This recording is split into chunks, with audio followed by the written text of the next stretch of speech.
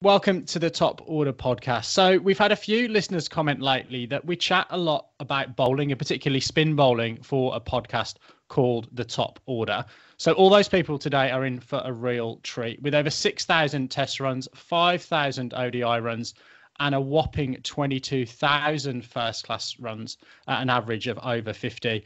Our next guest piled on the runs at every level and all around the world to become one of the best Australian batsmen in the modern era. He's won the World Cup, the IPL, and is now a coach and commentator. We could talk about his achievements for days, so it's time for us to stop talking and say, Mike Hussey, welcome to the Top Order podcast. Yeah, thanks very much for having me, guys. I was a bit nervous about it. I didn't think a New Zealand show would have an Australian on, but no, I'm looking forward to the chat. Should be fun. No, look, absolutely our dream. We've got an Australian Michael in the blue t-shirt there. I have to admit, as a youngster growing up in the UK, I really loved Australian cricket. I actually played a season of grade cricket in Brisbane when I was 19. I came back with several pairs of Oakleys and an Aussie twang. Kind of wanted to be Ian Healy for a little while, until 05 at least. And I'm sure we'll come on to that. But look, for you, let's start at the start. Was being an international cricketer or was your dream when you were growing up? Take us into your backyard as well, because you and your brother Dave must have had some epic battles. Yeah, without doubt. Both my brother Dave and I, we had the dream of playing for Australia one day. And I think that's probably where we learned our competitive spirit, in the backyard.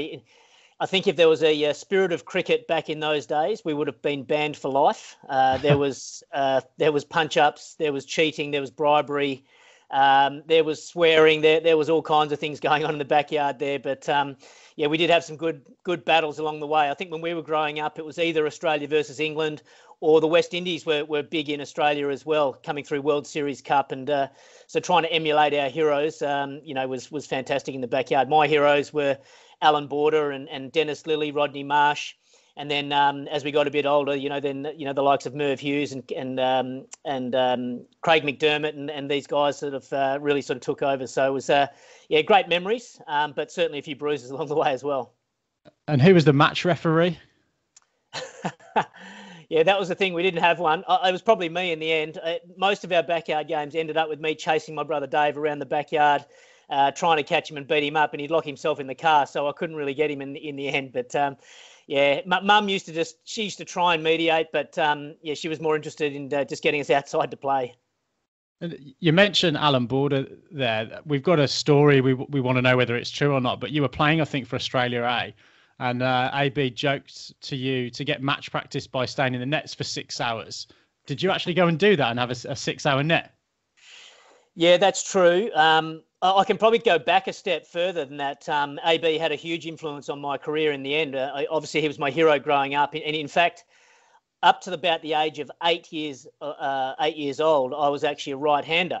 But I loved AB that much that I turned around about left-handed to be like AB. And don't get me wrong, there was a few times throughout my career when I was in huge form slumps that I thought I'd done the wrong thing and I better change back. But the story you're referring to, we were on an Australia A tour in Scotland, and it was the day before a game. AB was the coach, and I was in the team. And the day before, we're having a net session, and the bowlers were just sort of rolling their arm over just for probably 10, 15 minutes. The batters would have about a 5-10 minute hit in the nets, and AB, being his old school self, just pulled the group together and said, how do you guys expect to bowl 30 overs in a day when you bowl for 10 minutes in the nets? And you batsmen, how do you expect to learn to bat all day when you're only spending 10, 15 minutes in the nets? It's not good enough, And it did hit home a little bit, to be honest. And I came back to Australia, and I was playing club cricket, and my club team had a bye.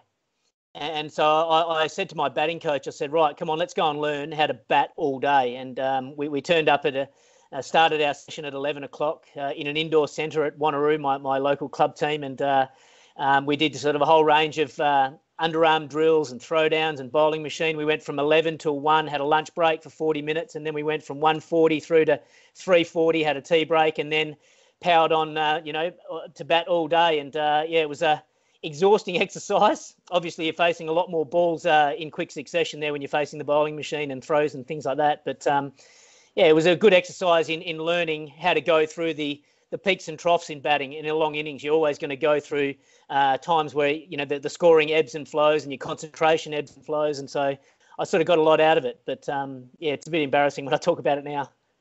Do you see that now in the Test game? I guess a lot of games going not quite the distance, and that ebb and flow seems to be lost a little bit. There's not too many guys that grind it out for as long anymore. Is that indicative of the impact of T20, do you think?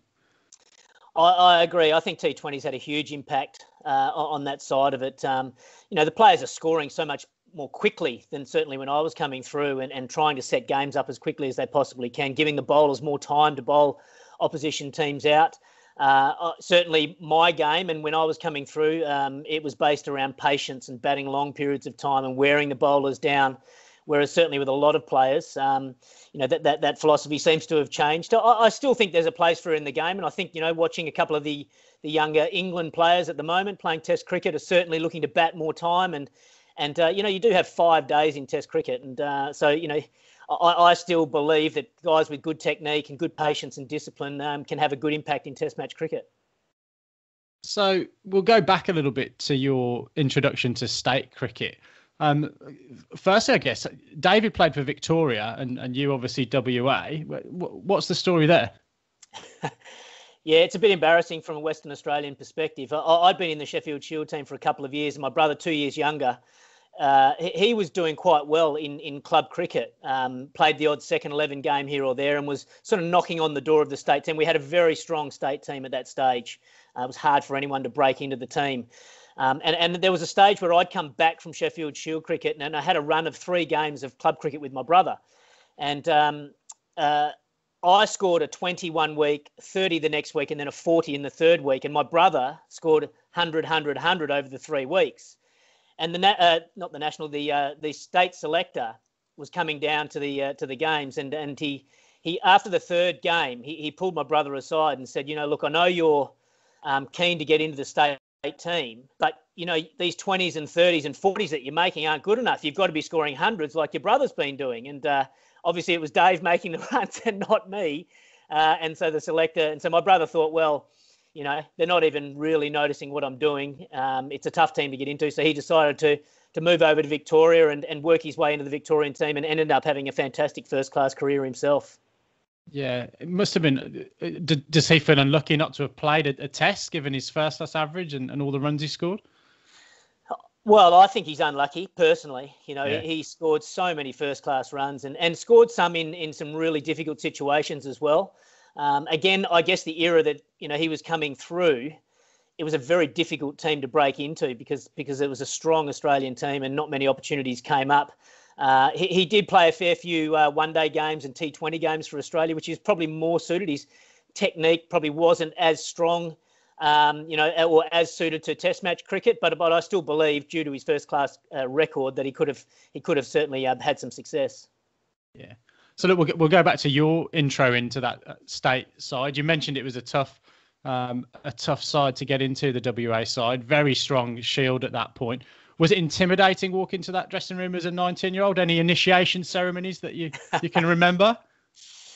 Yeah, I remember it vividly, actually. As a teenager, I used to love going down to the WACA and watching, the Western Australian team play. And literally a couple of years later, I was in the same dressing room with these guys. And the first time I was in there, I was named 12th man.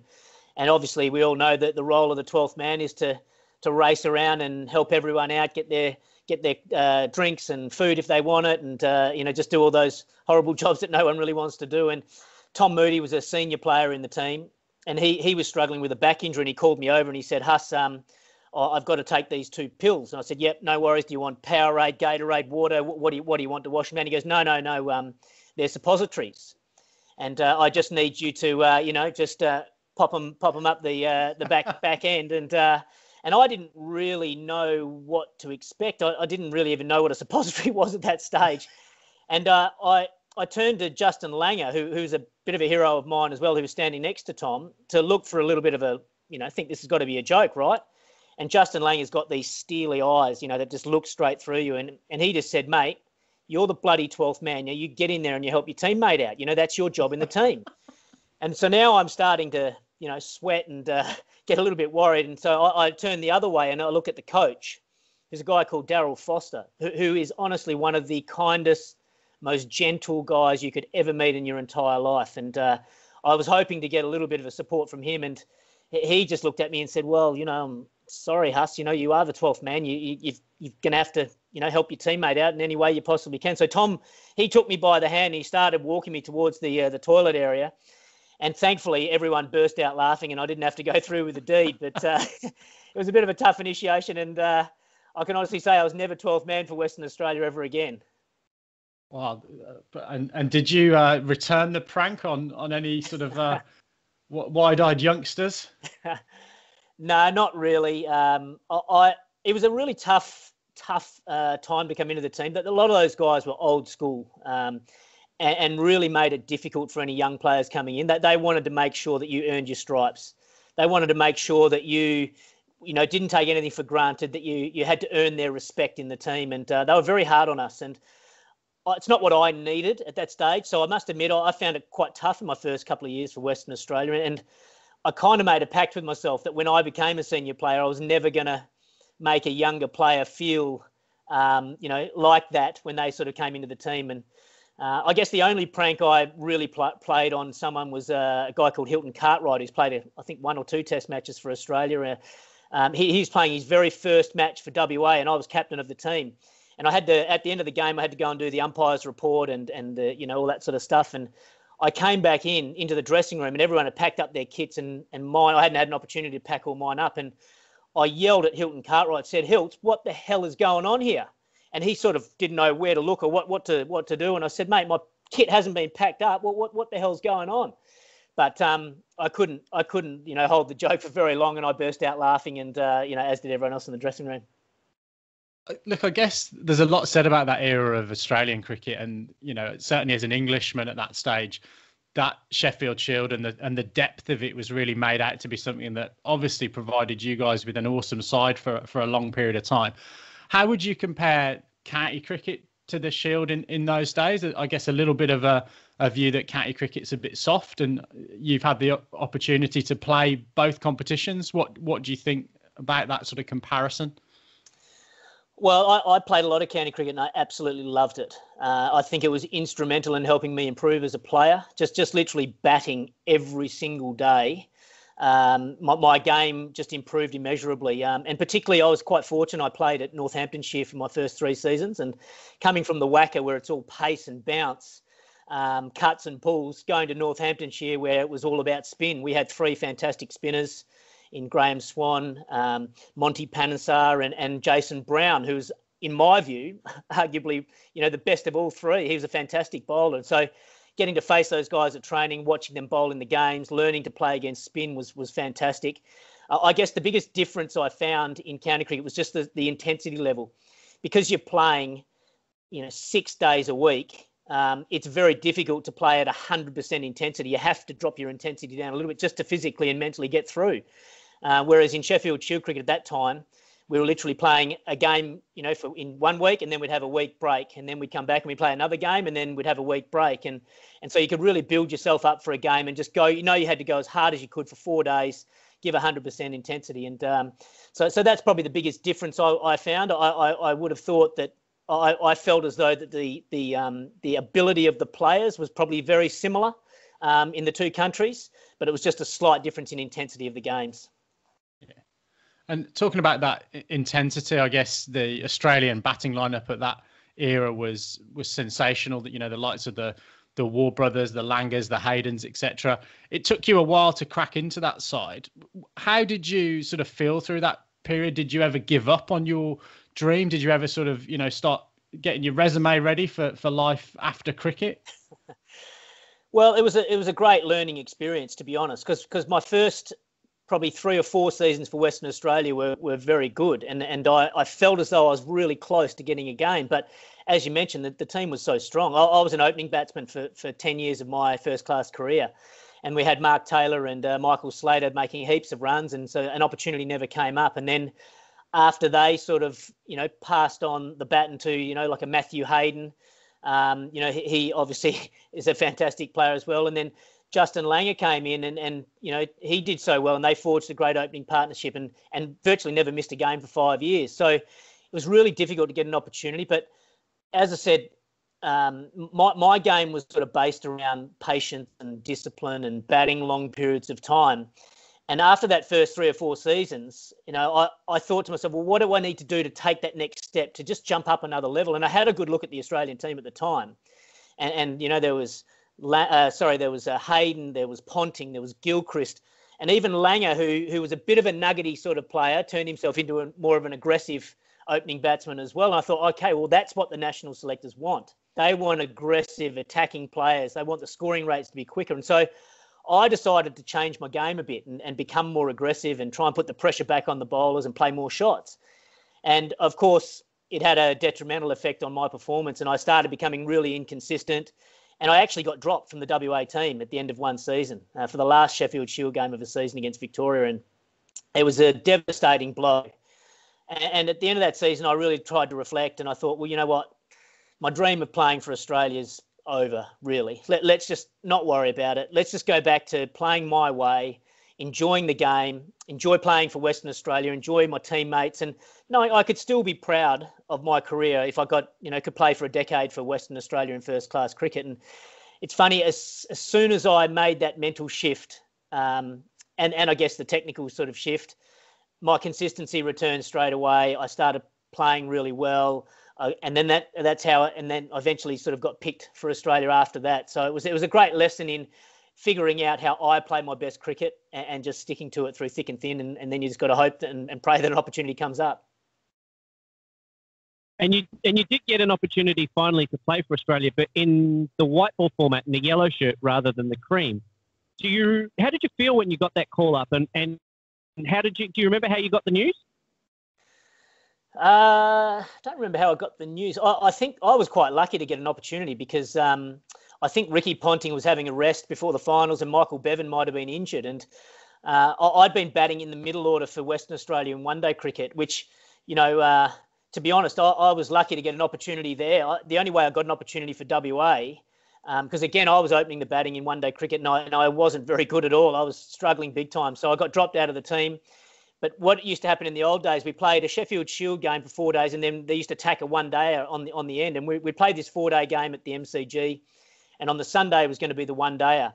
And I wasn't selected in the team. I was due to fly home. But in the last day of the Shield game, Damien Martin hurt his back, and Simon Kadich became quite sick. So they said, right, well, you can stay and you just drop down and combat number 7.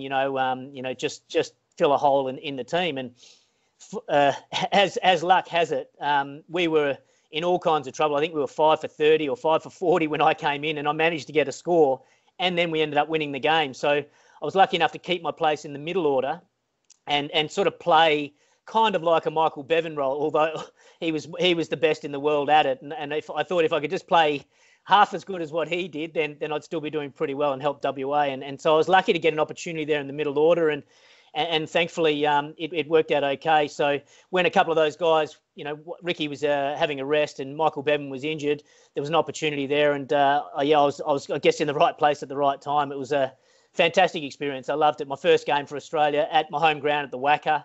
I was exhausted before the game even started because I'd played the game and my innings a million times in my head beforehand. But honestly, the roar when I came out to bat, from the local crowd was just incredible. And I'll savor those sort of memories forever. Were you the kind of guy that prepared by playing the whole game through in your head and thought about everything and did all that kind of scenario planning? And did that change as your career went on? I mean, because your first 10 ODI innings, 17 not out, 32 not out, 65 not out, 0 not out, 31 not out, 84, 5, 45, 62 not out, 46 not out. I mean, I could go on, but like after 100, after 32 ODIs, you were averaging 100. Like this game is easy for Mike Hussey, right? No, it was never easy, that's for sure. I was always a pretty nervous sort of guy, and so and very well structured and planned and organised. So yeah, you're right. I probably, especially early in my career, I did map everything out, how I sort of thought it would play out, and And then probably as I got older and more experienced and more comfortable in how I wanted to play, then I sort of tried to let go of that as much. I still stuck to my routine, which was very important to me, but I sort of just tried to play more on the instinct and the situation in the game and just sort of let it sort of flow from there. But yeah, I did use up a lot of mental energy waiting to bat and in the days leading up to games and things like that. I wish in hindsight I could have learned to relax a bit more and just take a bit more pressure off myself. And your technique is a really classical one. Did that change much over your career? I mean, I have to drop this. In North Queensland cricket circles, your head lean into your shoulder as you try and line up the ball when you're batting is taught in all the camps and all of the coaching clinics. All the coaches use you as an example of the batsman to emulate when you're setting up, particularly if you're a left-hander, to face fast bowling. Was your technique something you honed over the years, or did it come quite naturally to you? No, I had to do a lot of work on it. I was very fortunate, in fact, to have a batting coach from about the age of 16, a guy called Ian Kevin, who put in, I don't know how many hours. It must have been 1 million hours over the course of the next decade or so. And he was fantastic. And we did a lot of very, very basic drills, just making sure the head was in the right position, the shoulder that you're talking about, the hands were tight to the body, the foot going to the right position, balance, and then also the bat swing coming through the line of the ball was very important as well. But I did have to make one pretty big change, and it wasn't easy. So when I first started, I used to, in my stance, I'd always, have the bat on the ground.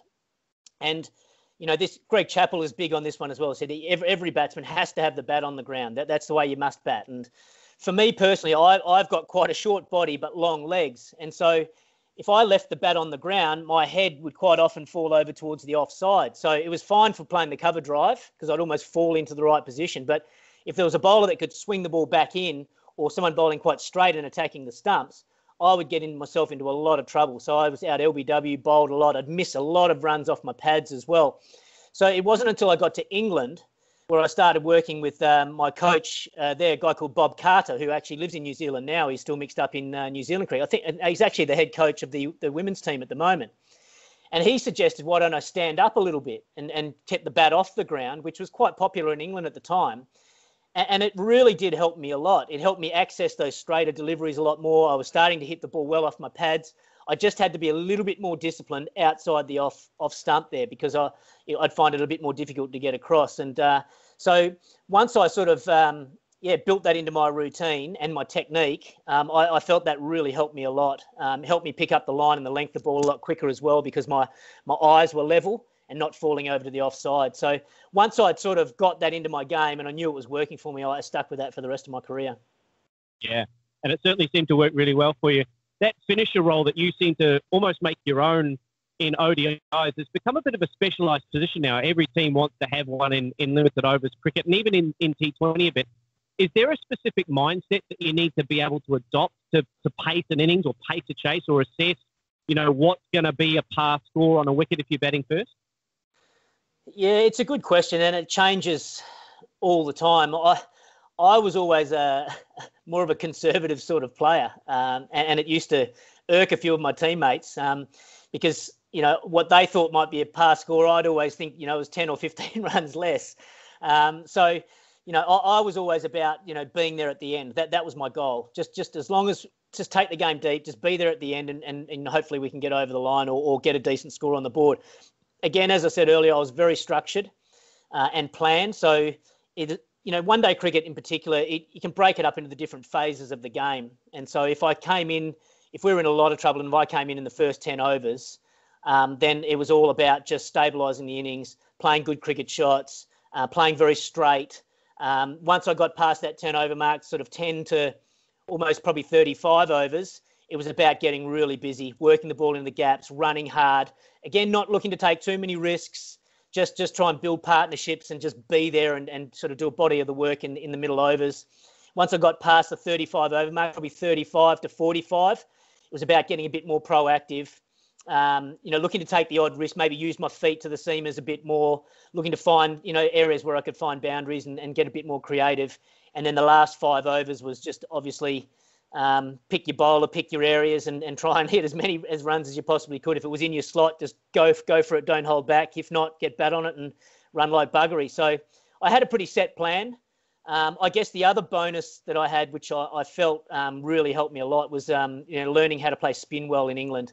A lot of spinners getting bowled in those middle overs, so being able to rotate the strike and run hard and things like that, I think really helped me. And if you've got a couple of good players at the other end, like Michael Clarke was an excellent player of spin, Andrew Simons, we felt like we could really get some momentum going in those middle overs. And just on the ODI front, before we move on to Test cricket, how satisfying was it for you and David to be able to play international cricket together? Because you did get to play ODI cricket together, didn't you?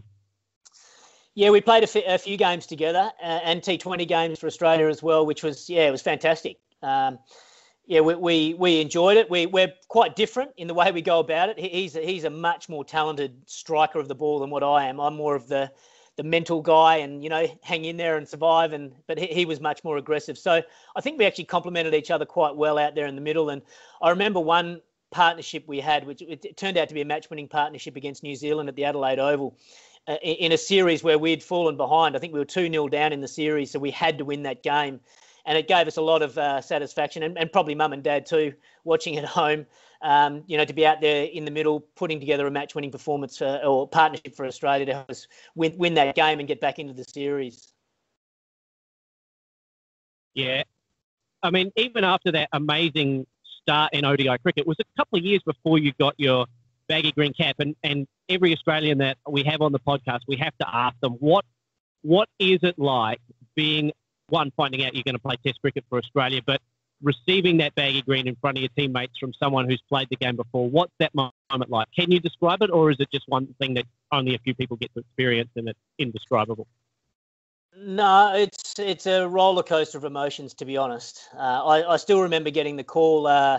I was sort of back home in Perth, and Justin Langer was struggling with a rib injury at the time. He was preparing for the Test match up in Brisbane against the West Indies in 2005, November.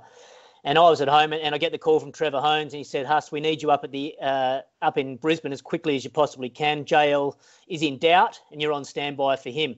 So obviously the first emotions are excitement. How good's this? And so I raced home, packed my bags as quick as I could, charged out to the airport.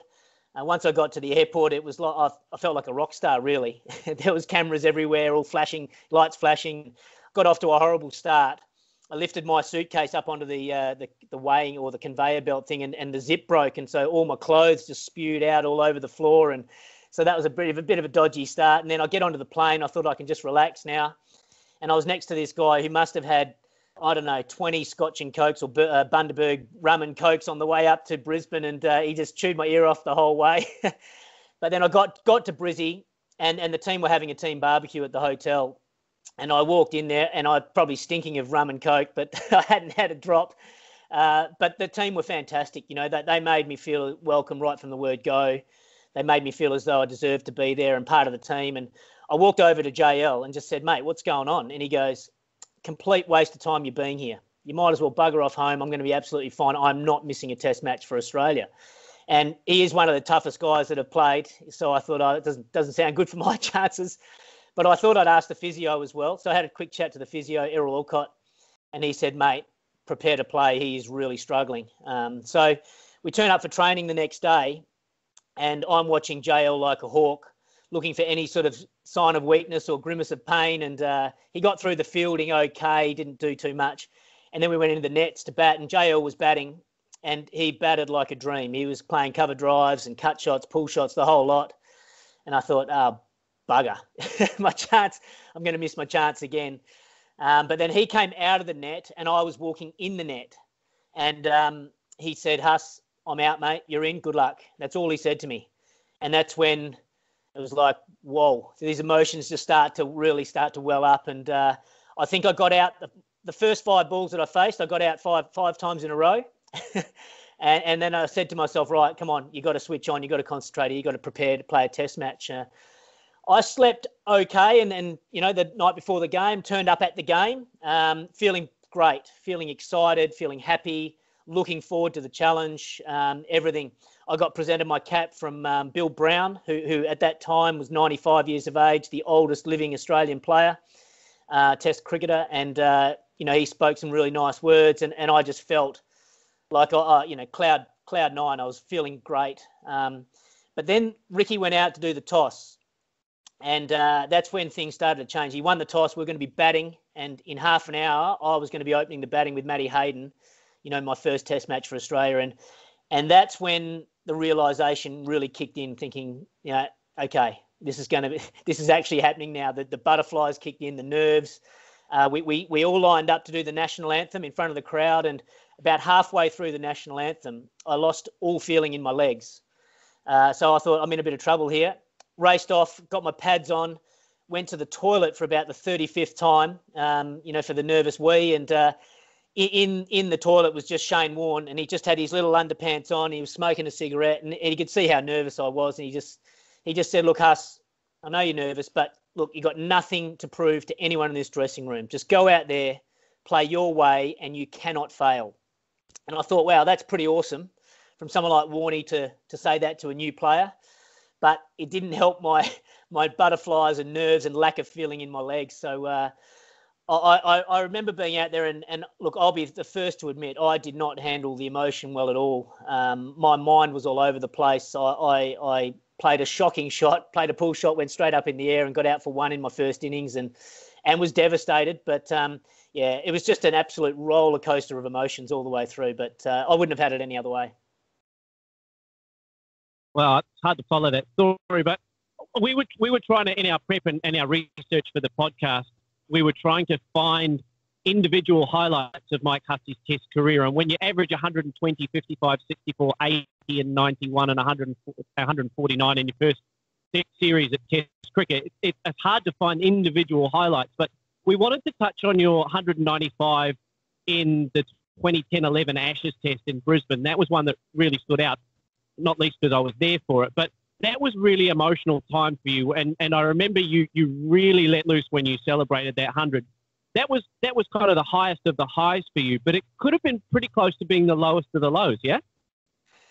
Yeah, it's a good story, a good example, really. And there's a fair bit that sort of goes on in the lead up to that innings. And that's why it meant so much to me, I guess. Once you get to, I guess, having an age of 3 in front of your name, in front of 30-something, everyone starts talking about, he's too old, we've got to look past, we've got to look to the future, blah, blah, blah. And, coming in, it seemed like coming into every Australian summer, that seemed to be the narrative. And we had 2 Sheffield Shield matches leading into the Ashes series, which was going to be a massive series. There's always a lot of hype involved with an Ashes series. I went to Adelaide. I got 0-1 in that Sheffield Shield match, and then I came to Melbourne for another Shield game, and I got a duck in the first innings. And at that stage, I was feeling pretty low. There was an Australia A game going on down in Hobart at the same time, and we had it on in the dressing room for some reason. We normally don't have the commentators talking, but for this particular day, Michael Slater was talking. He said, well, Hussey's got to go. We've got to get Khawaja in or Ferguson. We've got to, blood some new guys in here. Hussey's past it. He's got to go. And, made me angry, obviously. And I remember being at the hotel that night in Melbourne, and I rang home and I just said to my wife, I said, what do you reckon? Is this worth it? Like, I don't know if I can still do this. Do you reckon I can still do this? And she was steadfast. She said, you've still got it. You can still do it. Just put all that stuff aside and just go out there and do what you do best. And I was like, oh, okay, no worries. And luckily enough for me, in the second innings in Melbourne, I managed to get a good score, got 100, and thankfully the selectors showed faith in me. The funny thing was, I actually felt like I was batting well during that time, but I just found ways of getting out. And we get up to Brisbane for the preparation phase leading into that first Ashes Test match. And I felt good. I felt really good in my preparation. Everything went smoothly. And I still had Michael Slater's words stinging in my ears. So I came out to bat.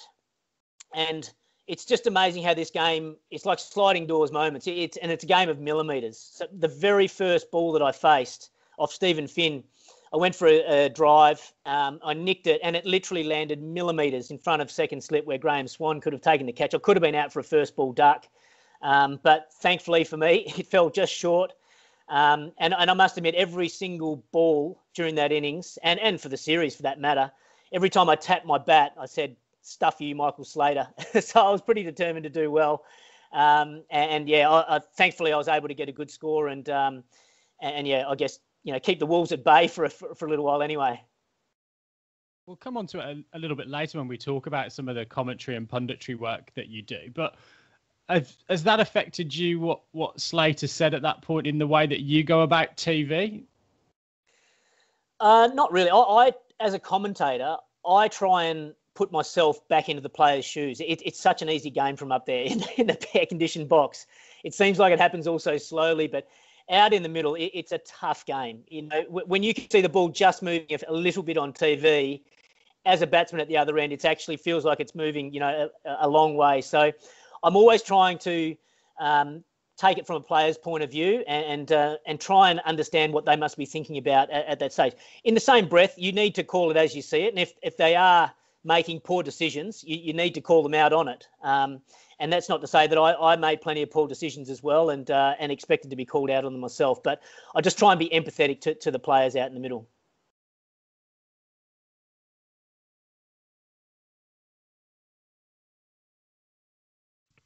Hey Mike, it's been great listening into this as someone who spent most of my career as a tail ender. But thinking about your Test highlights, I want to know what your memories are of that massive partnership with Jason Gillespie. I mean, tail enders just love getting runs. I'm sure you would have loved getting your Test wickets. But I'd love to hear about how that partnership developed and I guess what you guys were talking about in the middle there. Yeah, great memories again. Well, I think it mainly came from Dizzy. He actually ran Ricky Ponting out. Ricky was on 50 at the time on honestly the flattest batting pitch in the whole wide world. And Jason Gillespie was too scared to get out to go back into the dressing room to face Ricky Ponting. So I think that was his motivation to stay out there for so long. But Dizzy was absolutely hilarious out there in the middle. He did show a great technique, great temperament and great courage to be able to hang in there for so long in very hot conditions. But as he, got his confidence up and was, past 100, he started to tick off all of, the great Australian players as he passed their highest Test score. So, he'd pass Mark Waugh and he'd go, "Oh yeah, I've just passed Junior. I'm looking for Damien Martin now. Oh yeah, I've just gone past Damien Martin, and then I've just gone past someone else." And the arrogance of the man out in the middle was just absolutely hilarious. But it was a fantastic innings. And what I love most, he was desperate to pass Steve Waugh. And Ricky Ponting declared on him, I think, 1 run short of Steve Waugh's innings. So it offered us a lot of humour. But, what a fantastic innings. That's pretty good recollection of everyone else's high scores. That's impressive. Is he quite a stats man?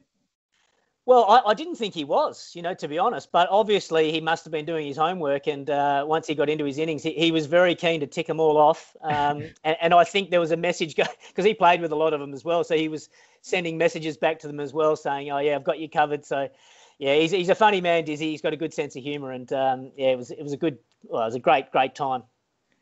And, I mean, yeah, we could go on and on about all your Test innings. But, I mean, are there any that stand out to you above the rest? Well, there's a couple, I guess. I had a partnership with Glenn McGrath at the MCG against South Africa. We put on 122 for the last wicket, and just to be able to play at that stage, it was the first year of my Test career, and to play a Boxing Day Test was a childhood dream. I used to base my whole training around playing a Boxing Day Test, running up sandhills, running, as much as we could, hard training was like, come on, this is to play a Boxing Day Test, keep pushing. So to actually go there and play one was a, dream come true. But then just to be able to play when we're 9 down with just complete gay abandon and just trying to frustrate the opposition as much as we possibly could. To have Glenn at the other end, who's, a hero of mine as well, showing so much courage and wanting to hang in there and showing a lot of resilience was brilliant as well. So that's something that really stands out to me. But the one that stands out the most was an Ashes game in Adelaide. where the game is now called Amazing Adelaide. Coming into the last day, no one expected a result. Everyone was expecting a draw. I was expecting a draw. And we managed to bowl England out and then had to chase down 160-odd, I think, in the last session. And to be out there, to hit those winning runs, in Adelaide, still to this day is the best feeling I've ever had on a cricket field. I didn't get 100 or anything like that, but just, the crowd, the build-up of the crowd and the amount of noise they were making, to see the look on the face of my teammates, to see the look on the faces of England, it was just an unbelievable experience and something I'll never forget. Yeah, conversely, one of my worst cricketing memories. And I mean, you've been part of some famous Australian Test victories. That one's probably ranked highly amongst them. Can you take us inside the Australian dressing room after a Test win? I mean, what happens? Do you sing the team song straight away? Do you all sort of relax and unwind for 20 minutes? Do you pour beer over the baggy green? What sort of happens post Test win inside the Aussie dressing room, if you don't mind sharing? Sure. It varies a lot. So the leader of the team song virtually takes control of the team. So Ricky Ponting was the captain throughout my whole career. But as soon as that game finished, then Justin Langer, who was the team song master, I guess, he takes control of the team and he chooses when the time is right. So sometimes if the emotion's really high, he might get us all in the huddle and we'll sing the song straight away. Other times we might have to just sort of sit there and enjoy each other's company for sometimes 4 or 5 hours before choosing the right time to sing the team song. So it varied a lot. It's why a lot of us played the game, to be honest. That time together in the dressing room, that camaraderie that was built up, the pressure was off. The true personalities of the players could come out. That's what I loved most about playing Test cricket. We had some wonderful times singing the team song. I'm trying to think of a couple. If I think of New Zealand, it was actually a one-day series, and Adam Gilchrist was leading the team song. And we'd finished in Auckland, and it was the old ground when they had the terraces there. And traditionally we copped that much stick from people in those terraces. I think Michael Bevan actually had a whole chicken thrown at him once from down up there. So anyway, we won this game. We stayed in the dressing room for hours and hours. And Adam Gilchrist said, right, get some shoes on at about 11 o'clock or 12 o'clock at night and said, right, we're going up into the terrace. And we stood up there and Gilly sort of gave this big emotional speech about the amount of abuse we'd copped from the terraces up here and how we stuck it up the Kiwis and won a fantastic series and belted out the team song there. So that was a great experience. I remember going up into the scoreboard at the Adelaide Oval, the old famous scoreboard there, and singing a team song up there. I remember in Galle in Sri Lanka, going up to the fort that's behind the ground there and singing a team song together up there. There was one in South Africa where the team went up to at Cape Town. The team went up on top of Table Mountain and had a team song up there. So it's not just in the dressing rooms. Sometimes it might be at a somewhere outside. So it's a fantastic experience, and I loved every minute of that. There's been a few conversations recently on what the baggy green means to different Australian cricketers. What does the baggy green mean to Mike Hussey? It means it's such a long journey, I guess, to get there, to get a hold of a baggy green cap. So I think that's what's so meaningful for me. It's not just a cap or a bit of fabric.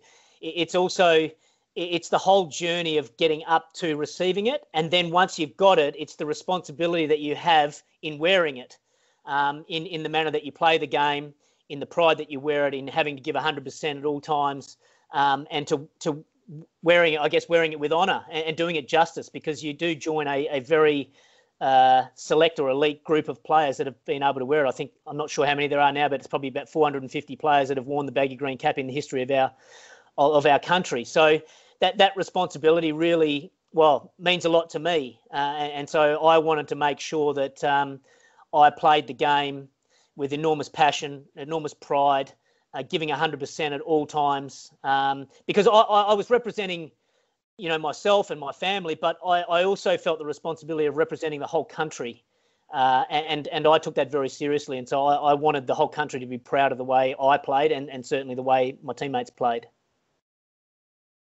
If getting that cap is, I guess, the pinnacle as an Australian cricketer. Is the contest that's the pinnacle the Ashes? Yeah, certainly. And again, I talked about the Boxing Day Test being a dream. As a kid growing up, I was desperate to play in an Ashes series. And funny enough, particularly to play in an Ashes series in England. Some of my great childhood memories was watching, staying up late with my mum and dad and watching, the Ashes Test matches over there in England, and just thinking, wow, how good would it be to actually be there? And funny enough, Michael Slater, he was the one that really sparked my dreams as well. Watching him score his first Test century at Lords when he clipped that ball off his pads down to fine leg, and the emotion that came out of his body. I felt the goosebumps, as a teenager there, watching that moment, and I thought, wow, that's something that I'd love to experience as well one day. So it's ironic how it works out that Michael Slater motivated me in a couple of different ways. And I guess with the advent of a lot of limited overs cricket, particularly the T20 stuff and franchise stuff now, how do you think it's going to play out for other nations to replicate the level of excitement for a marquee Test series? It seems as if there's only a few that have got that, protected status now, that are going to be long series and, coveted for broadcast rights and stuff like that. Yeah, it's a good question. And to be honest, I don't know what the future holds. I know the boards are focusing more on the dollars and cents, but I do believe the players have a huge role to play in this. If the players really value Test cricket, then I think they can keep it alive. And I've been really encouraged by someone like Virat Kohli, who is very outspoken about the importance of Test match cricket and how important it is for the history of the game, but also for the players moving forward to stay in love and stay involved, in promoting Test match cricket. I know in Australia and England, obviously two countries that are very traditionally sound in Test cricket as well, will keep trying to push it as well. And I guess fortunately the boards will support it for Australia and England, because I'm sure they're still making plenty of money from those Ashes series. So it's going to be interesting to see how it goes in the future. I actually once was invited to sit in a New Zealand Brains Trust about the future of New Zealand cricket and what they wanted to focus on. Obviously, being a smaller country with a smaller population, they were asking questions like, are we able to compete in all three formats of the game, or should we be focusing a lot more of our attention and efforts into one format of the game, whether that be T20 cricket, 50-over cricket, or Test cricket? And so I'm sure it's not just New Zealand that are having these discussions. But so I guess the short answer is I don't know what the future holds, but I really hope that Test cricket has a great future ahead. But I do think that the players have a huge responsibility in keeping it alive. In that context, then, what do you make of the Test Championship? I'm not sure actually. I like the idea in that it's going to give more context to games. Like I think that's certainly been a bit of a bugbear. That's some Test matches or even one-day games for that matter.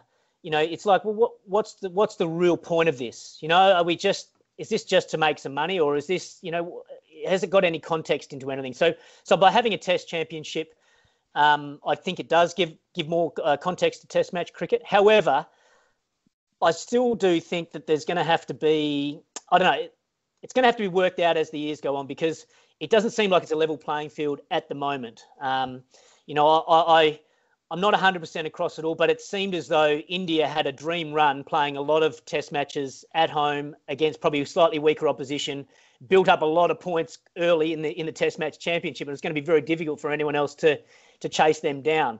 Now, I just want it to be fair for everyone to have a chance, so the best performed team can win the Test Championship. And I'm not saying India aren't the best performed team, because they are an outstanding Test match team and probably do deserve to be right up there. But I felt as though a fair few teams around the world were playing catch up in the first bit.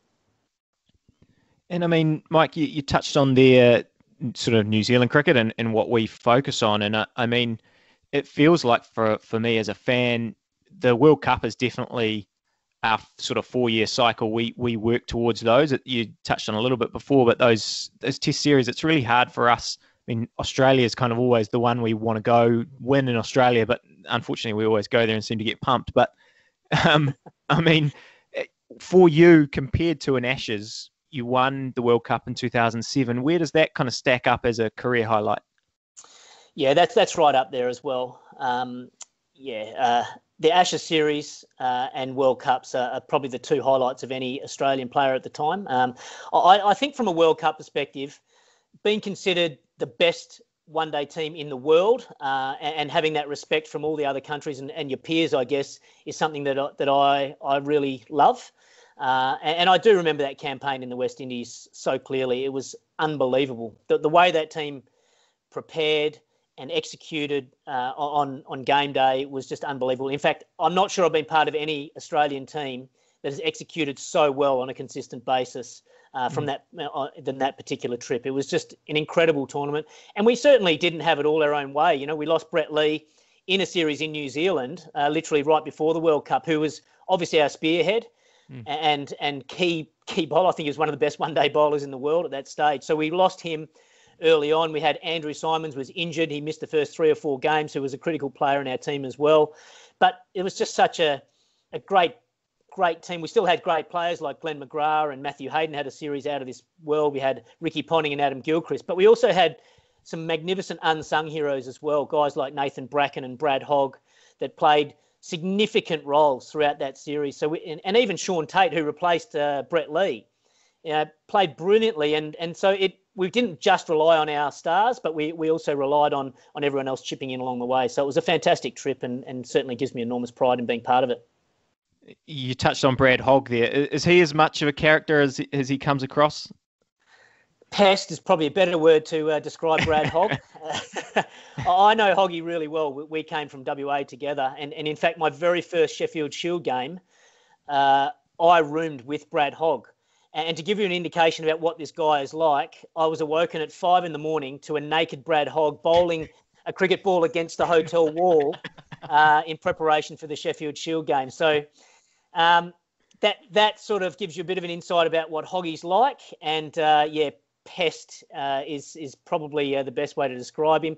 And he could be the butt of so many great jokes along the way as well. So yeah, he is a fantastic character, and he was a fantastic cricketer as well, particularly in the short form of the game. Instrumental in helping Australia win not only that World Cup in 2007, but I think also in 2003 in South Africa when Warnie got suspended. Oh, look, as someone who's never met Brad at all, that doesn't surprise me, that story, just from watching him play. And but you're spot on. He had a really impressive career.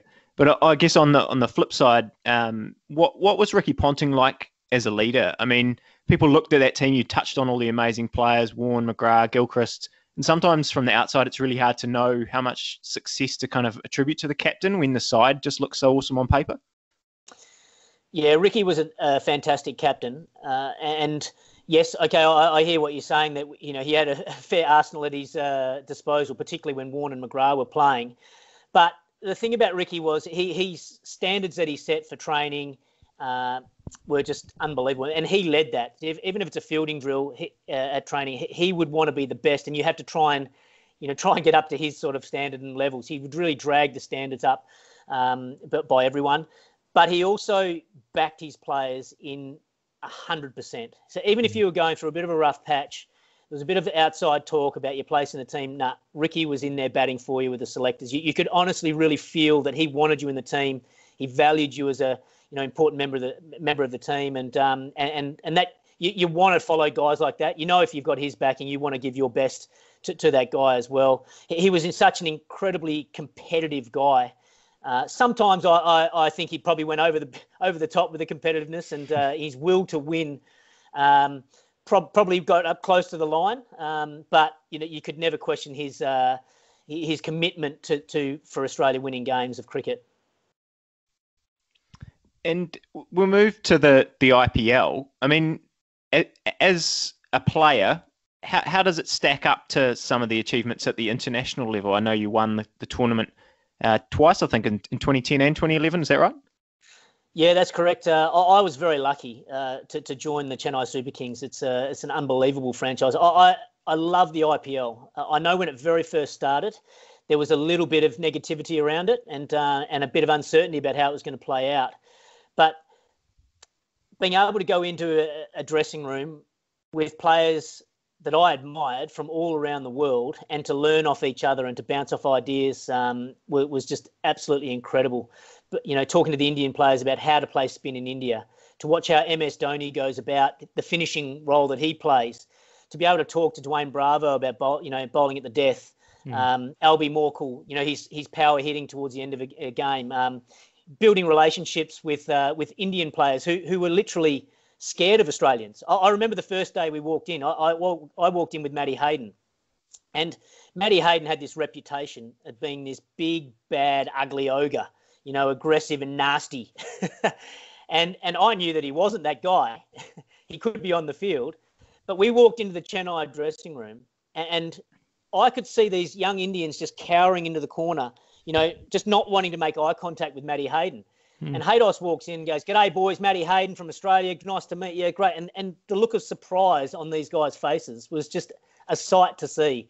And they realised that, this Matty Hayden's actually a great guy, and they learn a lot off him as well as him learning a lot off them. So it broke down a few of those cultural barriers, I think, and maybe Australia lost a bit of aura, the aura around the Australian team that we did have, and we quite often would beat teams just because they were intimidated by the Australian team. But once the IPL came along and they got to know a lot of the Aussie players as people, and that we weren't, these nasty people that the perception was we were, then I think that, that sort of did break down a few of those cultural barriers.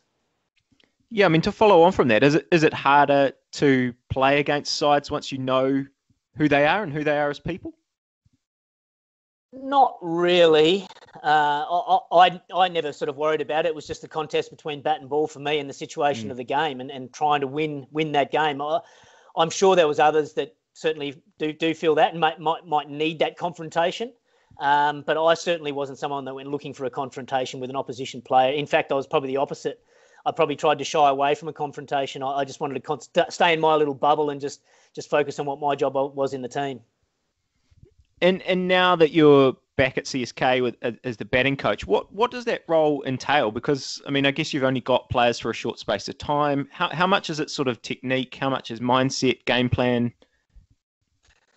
Yeah, it's a good question. And it'll probably change depending on what type of team we have. But again, I'm very fortunate to be here, and I feel very grateful to be here in a coaching capacity.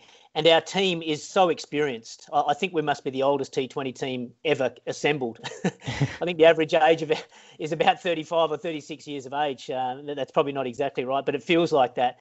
So with that experience comes guys that know their games inside and out. So we very rarely talk about technique. It's all about sort of mindset and then probably a bit of tactical play as well. But it's about creating an environment where the guys can just feel good, feel comfortable, feel great about their games, and to be able to just go out there and play their way and try and keep them in that frame of mind. They've all been in every pressure situation ever known to man on a cricket field. So they know how to handle the different situations in game. It's just about them being in the right frame of mind to be able to go out there and play their best cricket.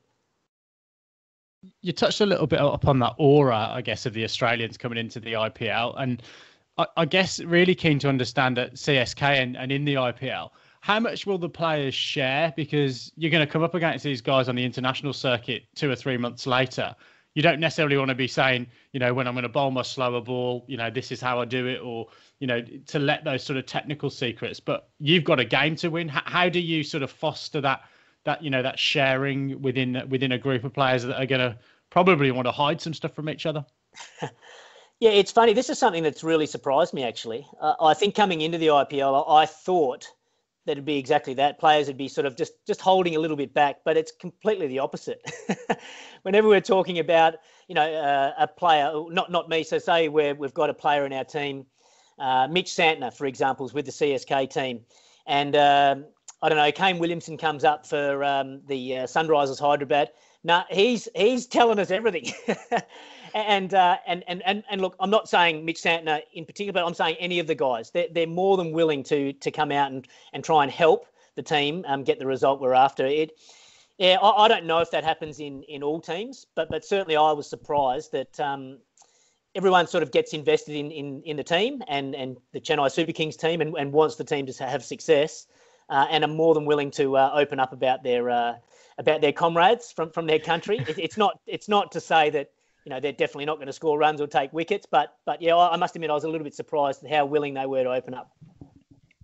And I mean, you touched on New Zealand there. What's it like working with Stephen Fleming? I mean, we here view him as someone with a really great cricket brain. I imagine the conversations between you two must be pretty good. It's fantastic, and more around the environment that he creates, keeping I think especially in India, where cricket is like a religion, and people take it so seriously, and the stress levels raise, and then the pressure builds up, and Stephen Fleming and his relationship with MS Dhoni is just pivotal in the success of CSK. They have this great ability to help everyone to relax, to take pressure off players, to not chop and change the team very much, to show a lot of faith and backing in players, and just a shrewd in the way they go about it. They don't make any rash decisions, and I look at great leaders that I've sort of seen, and I put both those guys in that category. They don't get, if we're doing really well, they don't get too high. If we're doing poorly as a team, they don't get too low. They're very consistent characters, and something I certainly admire about both Flam and MSD as well.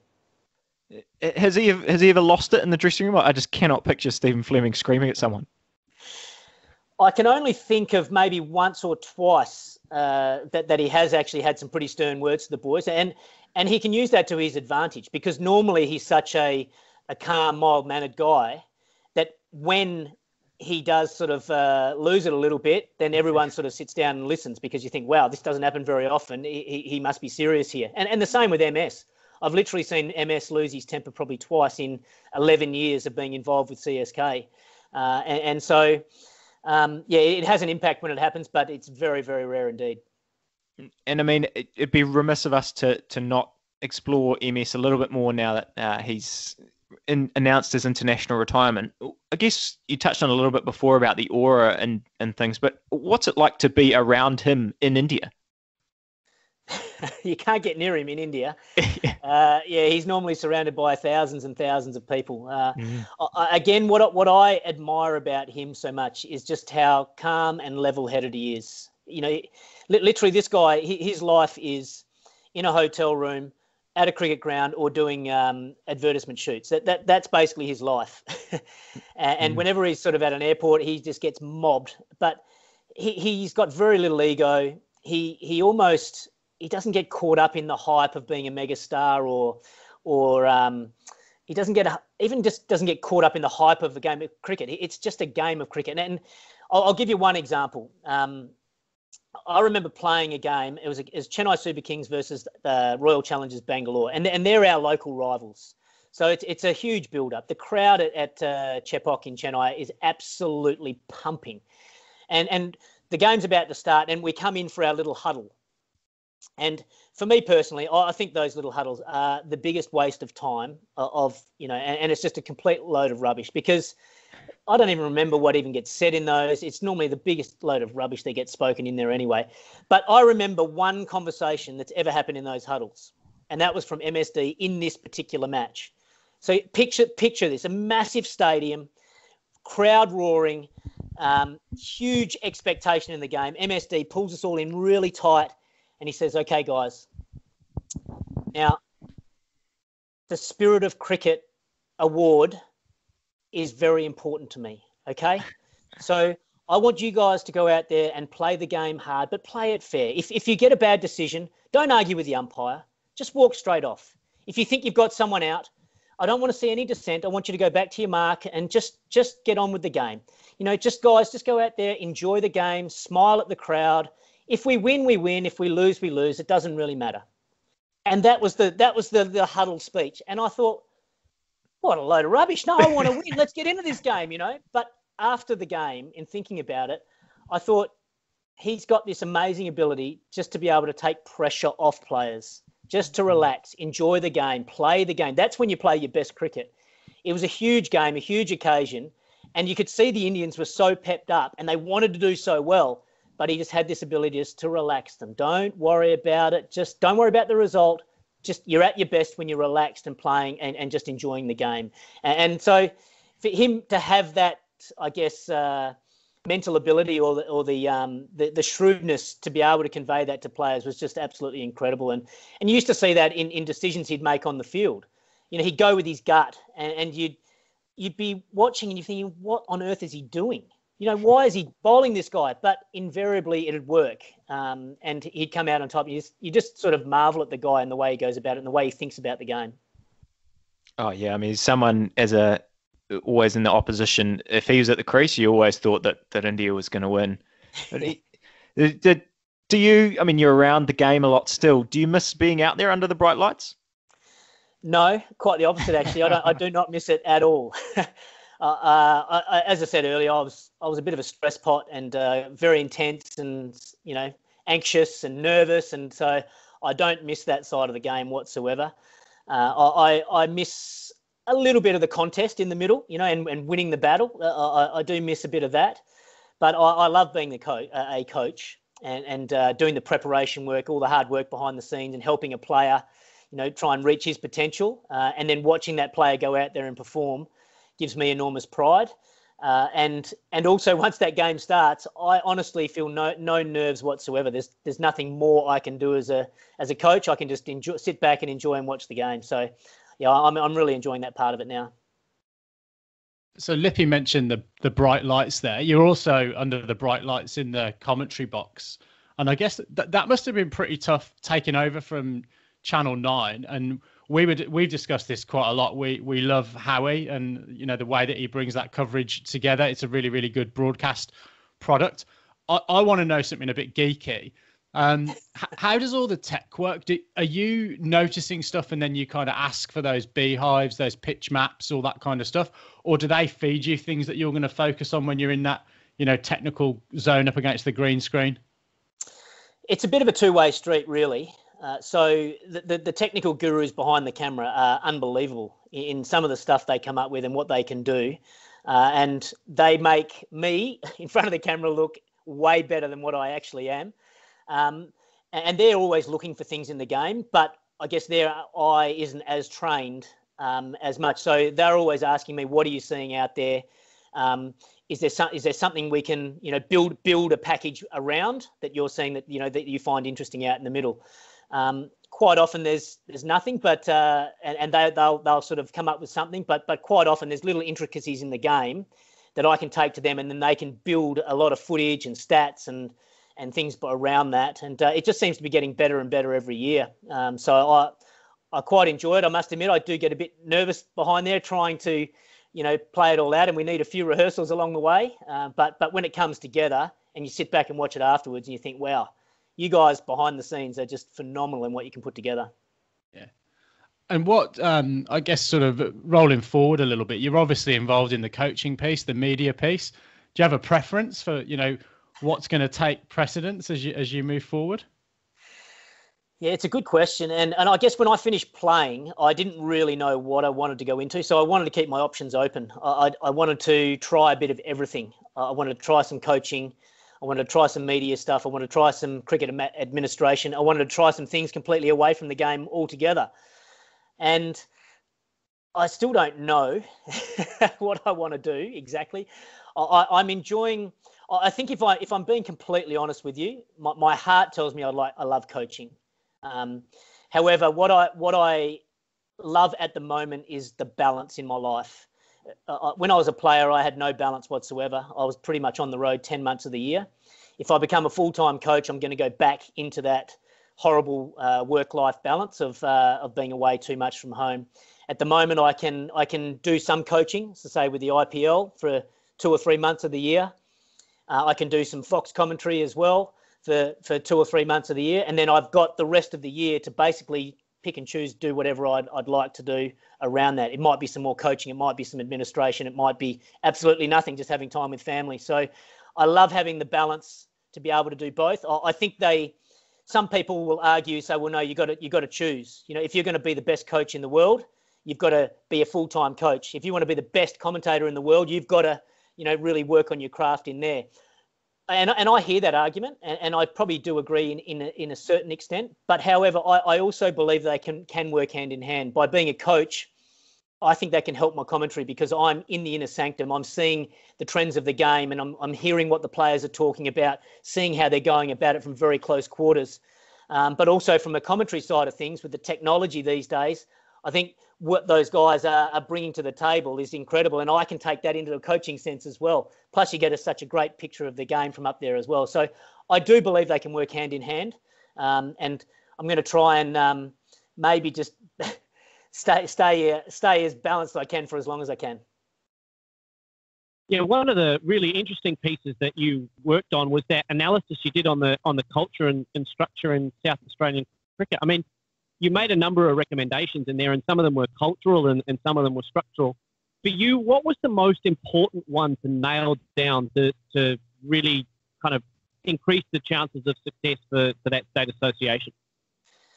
Yeah, it was a really interesting process doing a review for South Australian Cricket Association. They're one of the founding states in the Sheffield Shield and haven't had much success over 120 or 30 years in their history. That they've won the odd shield here or there, but haven't been able to have a sustained period of success. And we're really keen to explore.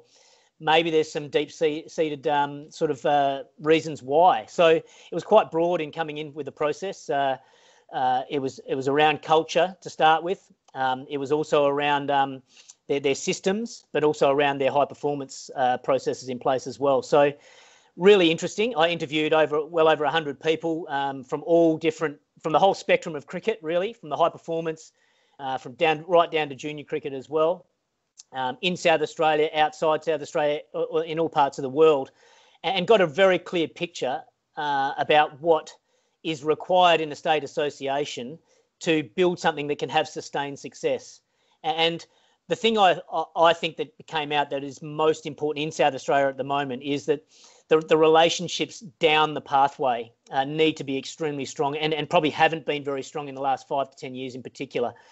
Having a grade cricket or Premier Cricket system that is really strong, with strong relationships between the SACA and them in Premier Cricket, and then taking it down a step further, having a really strong junior system as well that feed players into Premier Cricket, with Premier Cricket then feeding players into Sheffield Shield cricket. And I think that's broken down quite a bit in the last probably 5 to 10 years. There's a lot of distrust between the different associations, and so that really needs to be built up and I guess nurtured over the next 5 to 10 years.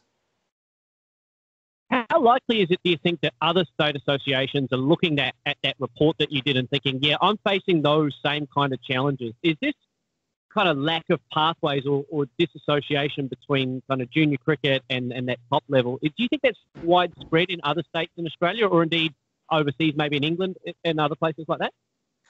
I'm not sure overseas, but certainly in Australia. I think one of the big problems is we've gone away from what made us so successful. We'd always have the 3 pillars, really: strong junior setup, a strong Premier Cricket setup, and then strong Sheffield Shield. And then that fed into a very strong Australian team. About probably 10, maybe 15 years ago now, we decided to go away from focusing on those pillars and bringing in more pathways. Bringing in, Cricket Australia focused on trying to set up high performance systems for under 15s, under 17s, under 19s, having carnivals and dragging a lot of good talent out of the Premier Cricket sort of system. And what that's done, I think it's proved to be a big failure, really, because what that's done is it's identified talented young players, got them into high performance programs and created a sense of entitlement.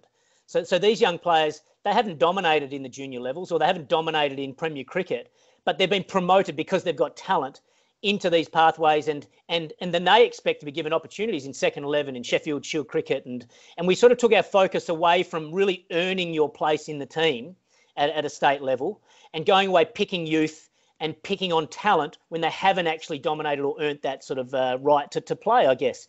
And I think now things are starting to change, at a Cricket Australia level. And it's very important that Cricket Australia, because they're the ones that, lead the philosophy, heading down. So I think they've realised now that model has not been successful and are looking to go back to the old pillars of let's make Premier cricket really strong, put a big focus on Premier cricket and junior cricket as the feeder pathways into Sheffield Shield cricket, make them really strong, make the players earn their place again, really deserve that opportunity to play for their states. And then that'll create an environment in the Australian team where you'll have good, tough, resilient players that can perform under pressure for long periods of time. And so I really hope that's going to be the focus moving forward in Australia. Well, Mike, as three guys who have grown up, I guess, watching you, we're still, I think, pinching ourselves that you're sitting on our Skype screen at the moment. But before we do let you go, hopefully we've provided a little bit of distraction from your quarantine there. But we've got a quick fire round that we just want to bash through before we let you go. I am going to ask you to look back on a sledge. So get the brain ticking as to something that's probably not been in one of those books of 101 great sledges. We want something from the underground. First thing, amount of first class runs you've got. Which bowler did you have in your pocket, whether it was in the Shield or in the County Championship? In my pocket, I didn't have any bowler in my pocket. I had a lot of bowlers that I absolutely hated facing, like Dale Steyn and Murali and Jimmy Anderson in England. Was pretty hard to face. Graham Swan in England as well. As far as who I'd like to face, yeah, I don't know. I didn't really have anyone. I'll tell you someone that I enjoyed facing was Scotty Styris with his little slow medium paces. He used to have it over Ricky Ponting and Michael Clarke. They hated facing Scotty Styris. But for some reason, I don't know what it was, I quite enjoyed facing him. He used to try and bowl these little cutters all the time, just back of a length. So I used to hang back and just try and pull the living daylights out of him, and it used to annoy the living crap out of him. Look, that's awesome. I'm going to clip that into a little voice clip and text that to him, because we've been talking about getting him on the podcast, so he will want a right of reply, I'm sure. So talking about these bubbles that everyone's operating in now, if you did have to room with someone, who would be your favourite teammate? Probably not Hoggy. Well, not Brad Hogg. Not Brad Hogg, that's for sure. I would have to say Andrew Simons. He is by far the funniest man or funniest teammate I've ever encountered in my entire life. My only worry with being with Andrew Simons is that if he started having a cold beer, then he doesn't know how to stop. So I might actually be in a coma if I try and have a few beers with Andrew Simons in the room. But as far as a teammate goes, absolutely hilarious, great competitor, fantastic guy to have around the team. And yeah, I'll be more than happy to room with him. No worries. So hypothetical situation that might come true, who knows? You're head coach of CSK, and you get the number one draft pick, and nobody's drafted. You can have any cricketer in the world as your number one draft pick. Who would you pick? I guess the name that springs to mind straight away is Rashid Khan. I also played with Andre Russell at the Sydney Thunder, and he was virtually three players in one. So I'd have to toss it up between those two, but probably leaning towards Rashid Khan. What a player! Every team that he's involved in, he seems to continue to keep doing well. Seems like a great team man as well. Can contribute with the bat. Great energy. I'd probably you'd have to push me pretty hard to not pick him with the first pick. Cool. You talked about some of the cricketing celebrations around the world, the fort at Galle, for example, and Table Mountain. But outside of the cricket, what was the best thing you did on a cricket tour, non-cricketing experience? Non-cricketing. Okay, that's a good question. I didn't do too much at all. Let me have a think about that. I must admit, I did really enjoy going to the fort in Galle. That was, and it wasn't too long after the tsunami had hit, and that whole place had been wiped out. And hearing some of the stories there was pretty incredible. I'm also. It's a bit embarrassing to say, I've got a bit of a castle fetish as well. So when I was up in England and Scotland, I tried to get to as many castles as I possibly could. So I loved Edinburgh Castle and Culzean Castle on the west coast of Scotland, and Aberdeen Castle. There's so many. Where William Wallace was in, where was he in? Can't remember even where that castle was, but with the Battle of Bannockburn and all that sort of going to those sort of places was absolutely fantastic as well. Awesome. It's come time for the best sledge that you've heard on a cricket field. Yeah, well, okay. Well, I can honestly say that at Test match level, the sledging it's sort of toned down quite a lot. I'd say Warney was he could be pretty aggressive out there, but not a lot of intelligent sort of stuff coming out. David Warner as well wouldn't shut up, but again, not a lot of intelligent sort of stuff coming out. The best sledging I heard was actually playing club cricket, and I was at the non-strikers end. My mate was batting at the other end, and then the wicket keeper was sort of behind him. And this wicket keeper was just laying into my mate. Just, geez, you're ugly. You are the ugliest batsman I've ever seen in the world. If there was an ugly 11, you'd be captain of the ugly 11. And my mate turned around to the keeper and said, yeah, I've seen your missus and she's batting number 3. Oh, brilliant. Mike, we've penultimate question, a little bit of levity, but we want to finish on a serious note. Lots and lots to come for you by the sounds of things with CSK, the coaching work and media work as well. But when you look back at the moment, what are you proudest of? Proudest moment is probably scoring 100 in a test match for Australia. It's probably that moment. Like one thing to get that baggy green cap, but you want to prove to yourself and the world that you can succeed at that level as well.